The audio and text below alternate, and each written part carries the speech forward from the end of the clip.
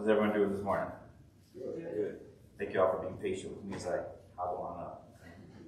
Not as fast as I used to be these days.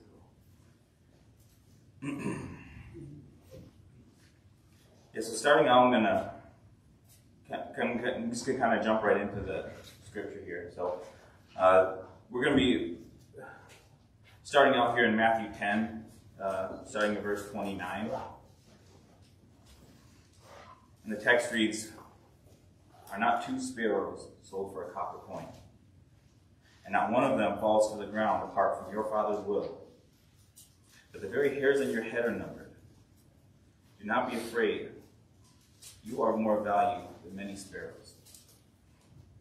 So the passage here, just real quick breakdown, does a great job of describing the Father's love for us. When something as small and seemingly insignificant as a sparrow is to fall to the ground and die, the Father's aware of it, and He cares. And imagine how much more He cares for every one of us whose hairs are numbered. Now, there's a specific reason I'm speaking on this passage this morning. So several weeks ago, I was just sitting here, second to last row over here, y'all know where I sit, and listening to Pastor Brad, listening to his sermon, and I don't remember what was being said or when it came to me, but I was reminded of something that was told to me on the day of my accident when I was lying on the road. And it's something that stuck with me the whole time, but I just never thought of sharing it with anybody, and I never have. But it was an overwhelming feeling like it was going to be an opportunity and I needed to share it. So that's what I'm doing here. So the word. So when I was in my wreck and I was laying there on the road, the words echoed to me, and it's like almost audible hearing them. And the words were, "Little one, do not fear, you're worth more than many sparrows."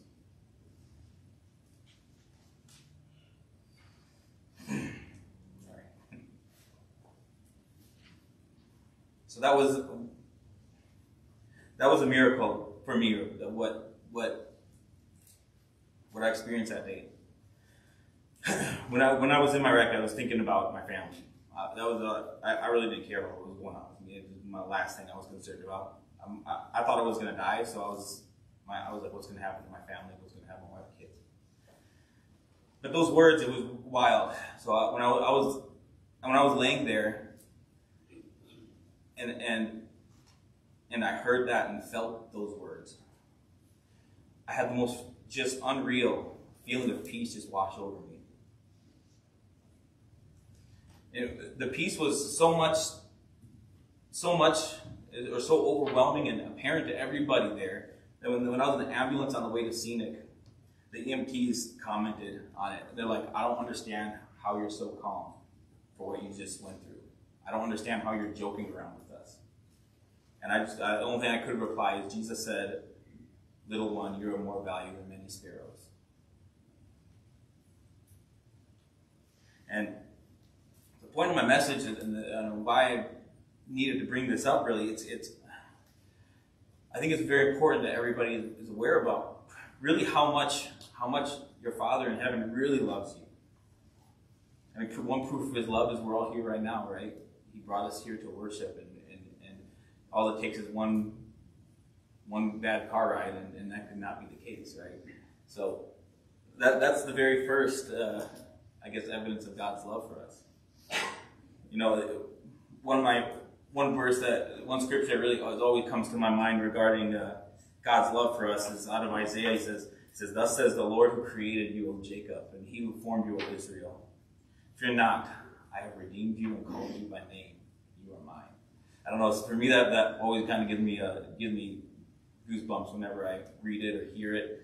It just the idea of Him saying, "You are mine" to me, right? It's like, I called you by name. Like, who am I? Who are any of us? But He loves us so much, that much, right? And He sent enough to send His Son. He sent His own Son to die so we could be called His sons and daughters. I personally would never send my son to die for anybody. I'm sorry, I wouldn't.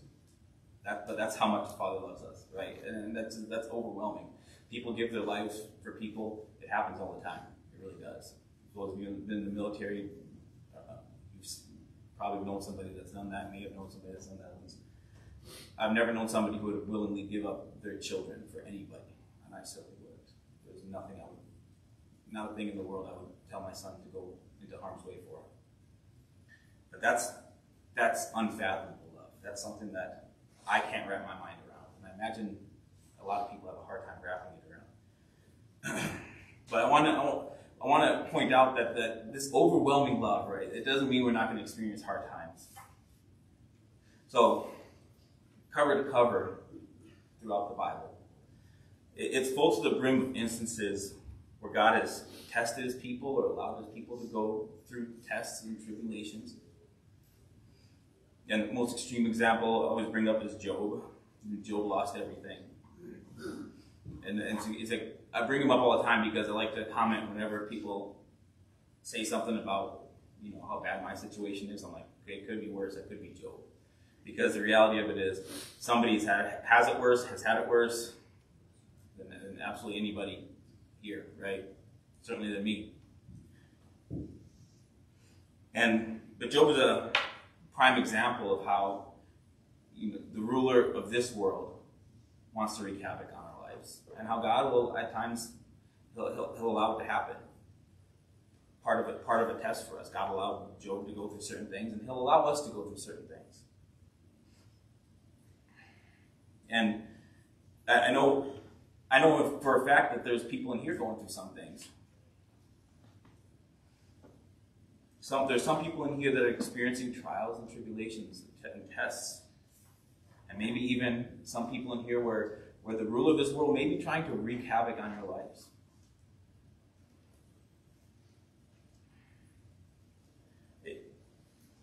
When you're going through these trials and these tests or whatever they may be, I don't know. We'll know one day, but I don't know right now. It feels overwhelming and unbearable. You just want to lose it. You feel like you're at the absolute bottom. You feel alone. You try your best to keep everything together, and sometimes you're just fighting off tears every day. And so many times you're just looking, where's the answer? I know I've prayed that. Like, God, what's going on? What's the answer here? But I promise you, he's there and he's with you. I like to point out is that, because I take this very literally, right? He has a God, we serve God, a God who had a Father who would send, as Jesus said, legions of angels if his Son had asked it. Now, us as sons and daughters, I truly believe he would do the exact same thing for us. In fact, my life is an example. I know he's had several angels working in my life over the past year. Specifically, throughout the course of my life, who knows how many. But over the past year, I know for a fact, there's no other way some of this stuff would have happened. In Zephaniah 3:17, it reads, "The Lord your God is in your midst. The mighty one will save. He will rejoice over you with gladness. He will quiet you with his love. He will rejoice over you with singing." The mighty one will save. I know a lot of people don't agree with me when I say about legions of angels that God will send in a day, but I do believe that. Some people don't believe miracles. They don't believe miracles happen today. I believe miracles happen today. I tend to believe anything that we see in the Bible is a miracle or God working and doing something in someone's life, sending somebody to lay hands on people and them being healed. I think, I truly believe with all my heart that anything that is written in the Bible, it can happen today. I don't remember reading anywhere. I know it's a very popular conversation that miracles were for that time. I don't think they were. I don't remember reading the scripture where it said that miracles ended. The power to work miracles, the power of laying on of hands. And I think he proved me right specifically in that event. When I was laying on the road and his words overwhelmed me with peace, that was probably not the first miracle. The first miracle I lived, right? The second miracle was that I think that I shouldn't have been at peace then. I don't think anybody could have been at peace without the Holy Spirit. But he also proved me right with my wife.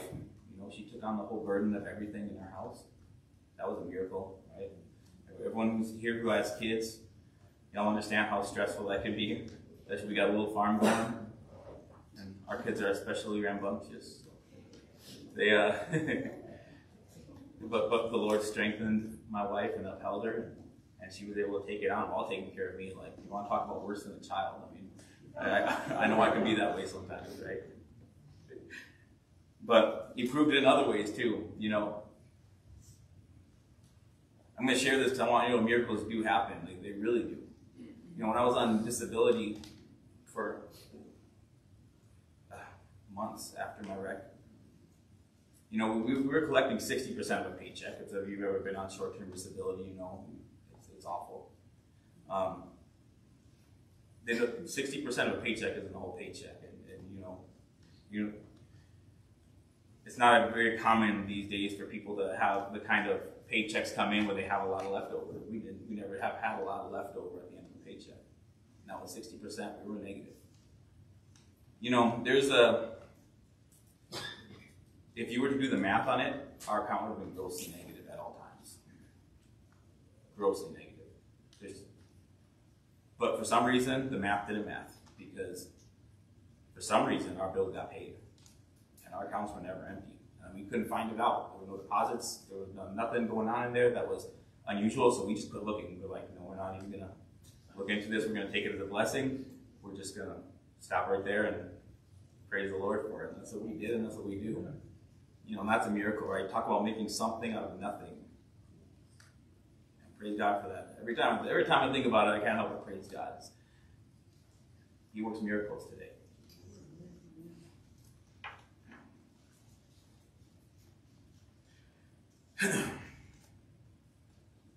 But I want to emphasize that he just doesn't, it's not that it's just a miracle work for me, and I don't want to make this about me.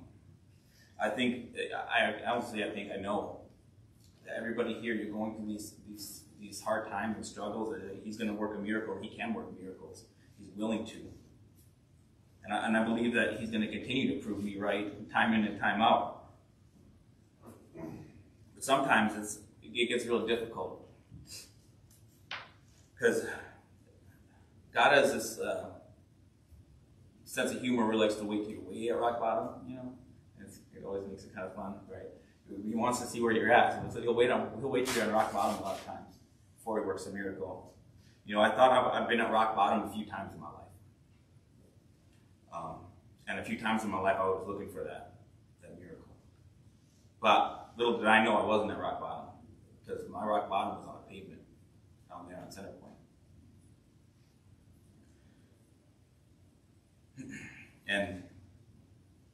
And why I had to go through that, I don't know, and it doesn't really matter to me. I like to say is if he saw it fit as part of his will for something to do good anywhere, like I don't know what his plan is, then so be it, and blessed be his name, because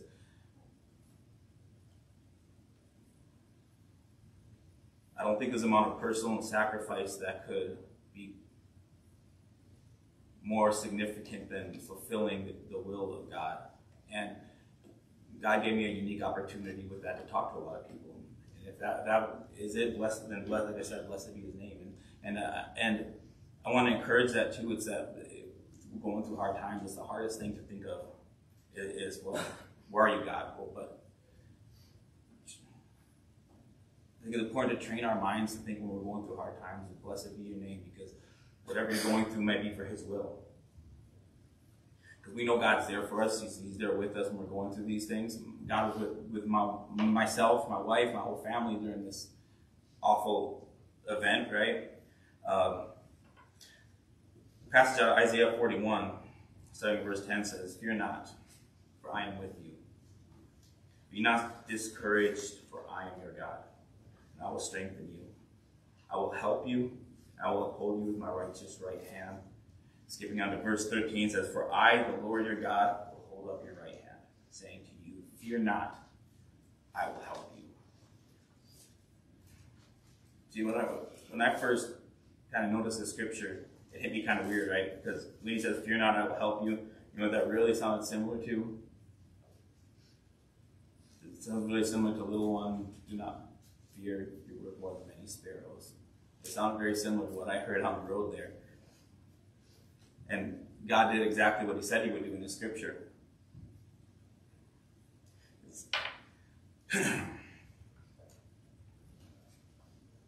It's important to understand when we're going through these rough times is we are his sons and daughters. We're not just people who go to church and people who are part of this group who want to have good moral standings or whatever the world thinks of the church nowadays. Is we are the sons and daughters of the Almighty God. And God, like any of us here who have children, will do absolutely anything to help his sons and his daughters with what they're going through. It's important to learn to trust his timing, trust his judgment, because I don't always understand why he helps some people some ways and why he helped me so tremendously. I feel like I see some people suffering, and then I feel like I've been overwhelmed with his miracles and blessings. I don't understand it, but just trust his timing and trust his judgment. But rest assured, we will understand it one day. There's no trial and tribulation that comes in this world that doesn't go unjustified in the life to come. You know, sometimes the answer is tough. You know, Paul explains as he asked the Lord to take his infirmity, whatever it was, away from him. Like if somebody knows something about infirmities, I wish mine would go away too. But you know, what God told Paul was, "My grace is sufficient for you. My grace is what you need. My faith, my strength is made perfect in your weakness." And to me, that's just it's almost something like that I take pride in now. It's like, yeah, I'm a bit around here. Yeah, I can't do things like I used to. I can't hardly carry feed around to feed the chickens. Still manage, but hardly. But it's that his strength is made perfect in my weakness. That even though I'm sitting here limping around, I know the Lord still has plans for me and is going to use me powerfully some way or another. And that's true for any of us. All of our weaknesses, whatever they may be, whatever you think your weaknesses are, maybe they're not a weakness, maybe God says that's a strength, because that's how I'm going to use you. I just pray one day everybody here can praise God in there. I know a lot of you do. And I pray for everybody that they could praise God in the hard times. I do hope nobody here has to experience hard times like that, but the fact of the matter is we will. In some way, shape, or form, we'll be tried in some way, and everybody will be tried in a different way. It's just important to know how much your Father really does love you, and it's love great enough to work a multitude of miracles. And I just really hope everybody can hold their head high knowing that too. It's like, for me, like I said, it's such a point of pride. I'm a son of the Almighty God.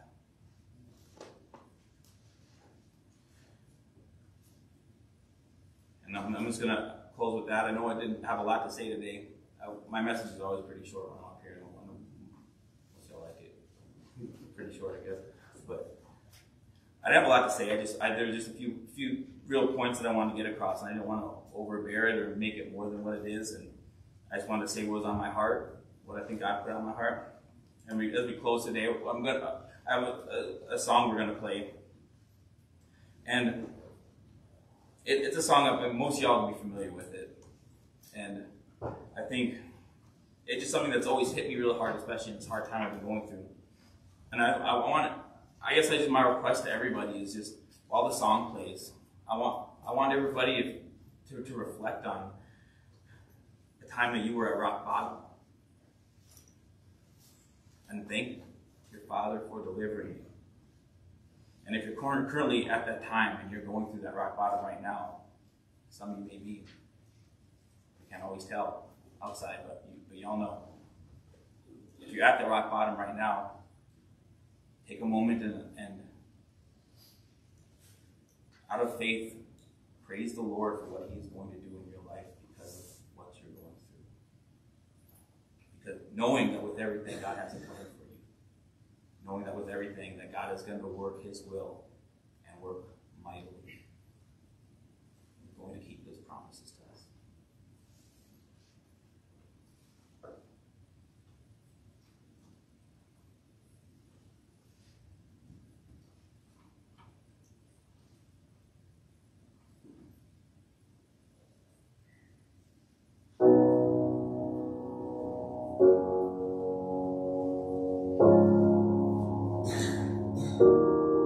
You are not hidden.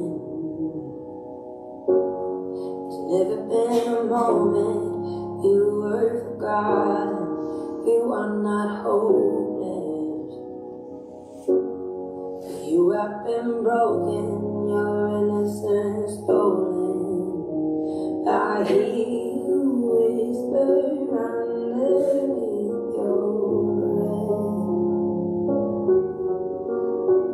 I hear your SOS, your SOS.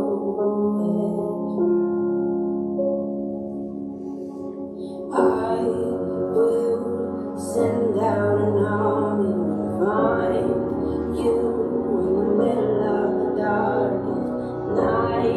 It's true, I will rescue you. There is no distance cannot be covered over and over. You're not defenseless. I'll be your shelter, I'll be your armor. I hear you whisper underneath your breath. I hear your SOS, your SOS.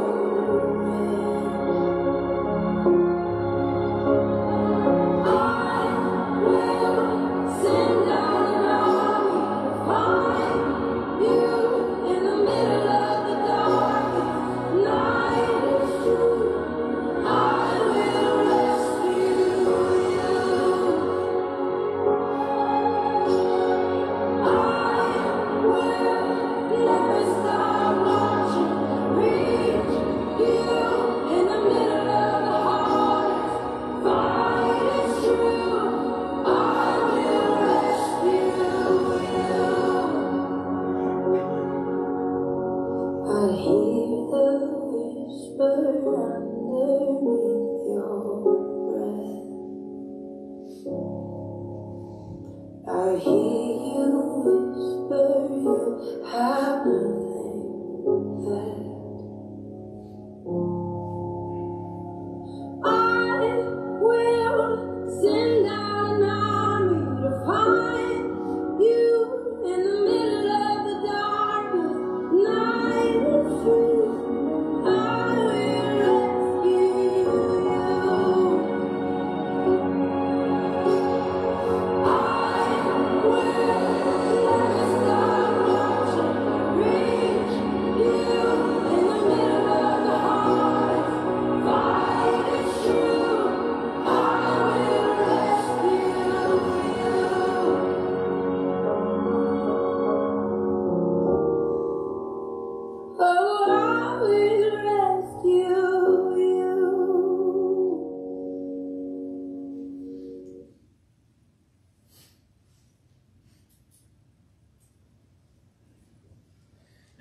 Apologize for losing my composure a little bit.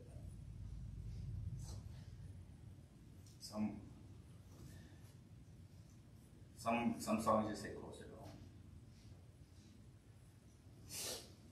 And I want you to have faith. Whatever you're going through, that He will rescue you. He'll send out an army to find you. Thank you.